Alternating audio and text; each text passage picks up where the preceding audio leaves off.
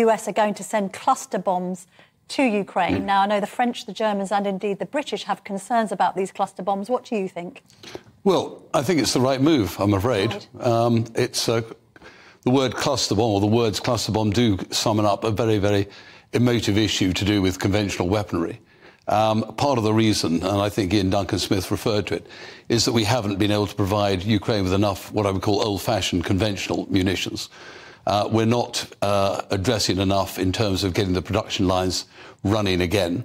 And, of course, the whole cluster munitions technology has moved on. But aren't we worried about collateral damage, the threat to civilians? We don't want to be killing more innocent people in Ukraine. Well, I think in the areas that where the Ukrainians would use them, there are very few civilians left. We're talking about the huge defensive minefield belts the Russians have put in, areas, I'm afraid, like Bakhmut, which have been fought over for months. And in some ways, the stalemate means that we're going to continue to have people being killed, including, of course, you know, civilians every day are being killed by the Russians as part of collateral damage. So it's a yes to cluster bombs. And what's your view on the failure so far for the West to supply this air support? I know we're training fighter pilots, but we're not actually sending air support. Is that an error? Could we have helped the Ukrainians win this war already? Well, one's got to be realistic. This, you know, war is politics by other means. Yes. You know, we're talking about an alliance. We're talking about keeping up, you know, NATO strongly together. We don't need to break ranks. The key people in this are the Americans. It's no good trying to beat the Americans up. They've provided 80% of the munitions so far. I think they felt they were slightly nudged into the support for F-16s by Britain and Ben Wallace. I think it was the right thing to do. But ultimately, you need to take the Americans with you on this one. Yeah. There's no doubt about it, of course, if the Ukrainians had that capability earlier on, it might be a different story on the ground. But we couldn't take the Americans with us when it came to Ben Wallace being the head of NATO. No, I agree. And do you think that's an error by Biden? Well, I personally absolutely do think it's an error. I think Ben Wallace is, of all the candidates I've seen, is the best qualified. And I think Britain has been the most, stalwart in making the case for support to Ukraine. It's been one of the most stalwart members of NATO. It's a Security Council, a permanent Security Council member.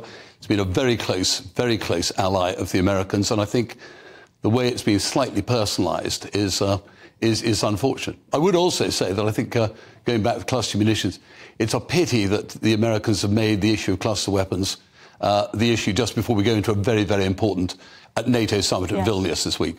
And von der Leyen, what do you think about her name being in the frame? I mean, I find that ironic considering that Germany has been criticised for dragging its feet on providing weaponry to the Ukraine, and also she didn't have a particularly illustrious history of Defence Secretary there. No, well, I wouldn't want to make sort of ad hominem attacks, but as you quite rightly say, one of the reasons the Germans were so recalcitrant in supporting Ukraine was they couldn't support it with anything. And a lot of that have happened on Ursula von der Leyen's watch when she was defence minister. NATO, she? Well, I would argue not. I see where the French and the Germans might be coming from. They want, in inverted commas, one of theirs at the top. But I want nothing that gives any more credence to the idea of this European defence identity when NATO is absolutely the rock-solid basis on which our security rests. That's all of us in NATO and most of us in the EU. What's your analysis Well, indeed. What's your analysis of where Russia is now following Prigozhin's failed coup attempt? I mean, there were some interesting images out of the Kremlin in the week featuring him in various disguises, this idea of trying to humiliate him. Is this bloke still alive? What do we think the thinking is around Putin and his future at the Kremlin?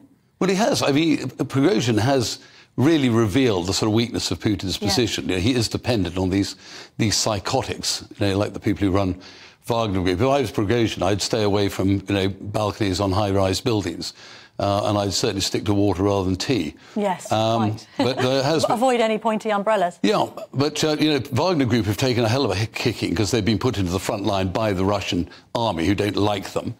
Putin has now, as a result of Prigozhin's actions, tried to absorb Wagner Group into the military as a sort of element of the state, not as a private military security company. And it can't be much fun, inverted commas, for the Russian soldiers to be looking left and right and seeing, you know, you couldn't be unaware of what's going on back in Moscow or alongside you with Wagner Group, let alone the fact that you've got, you know, NATO supplying the Ukrainians, who are proving to be very redoubtable opponents. Well, let's talk about them. I mean, does it strengthen Ukraine's position? There's obviously talk about them being fast-tracked into NATO. Would you agree with that?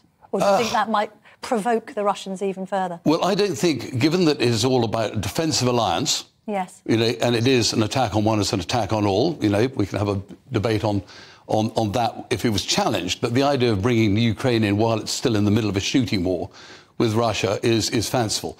And I hope the Ukrainians, whatever they're offered at Vilnius, and I think it will be very substantial. Yeah, this is the NATO summit next week. The NATO summit next week, sorry. Don't view the fact that they're not going to be fast-tracked as a loss. There will be a very, very strong rhetoric about commitment. There'll be a huge package. Yes. I know within that is this slightly, controversial issue of cluster munitions.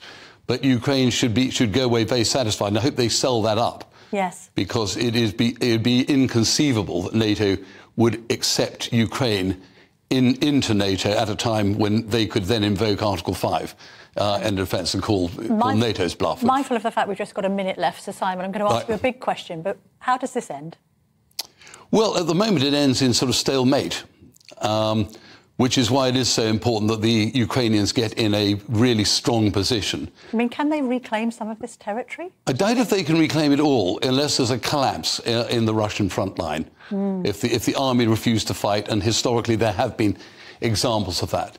I mean, if not, we need to put them in... Because I think Putin... Are they winning this? Are the Russians losing? It's quite hard to quantify how this might play out. It's very hard to quantify. It's very hard to quantify. Do not underestimate the capacity for the Russians for sacrifice and the depth Russia has still. It has the capacity to continue this war for a long time. Unless, as I say, the people in the front line refuse to fight and die for what they now view to be... Do you see this playing out for years? I see it potentially playing out for years.